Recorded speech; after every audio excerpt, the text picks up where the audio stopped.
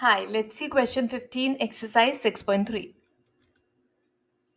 A vertical pole of length 6 meter casts a shadow 4 meter long on the ground, and at the same time a tower casts a shadow 28 meters long. Find the height of the tower. We are given that length of the vertical pole is 6 meters, shadow of the pole is 4 meters.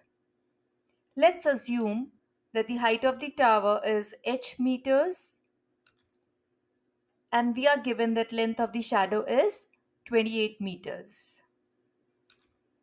Now in triangle ABC and triangle DEF, angle C is equal to angle F because angular elevation of the sun is the same. Angle B is equal to angle E, both equal to 90 degree. Therefore, triangle ABC is similar to triangle DEF via AA similarity criteria. Therefore, AB upon DE is equal to BC upon EF because if two triangles are similar, corresponding sides are proportional. That means 6 upon H is equal to 4 upon 28, or H is equal to 6 into 28 upon 4, that is H is equal to 42 meters. Hence, the height of the tower is 42 meters. Well, there is one more way to solve this question, that is by using trigonometry. If you know how, then comment below.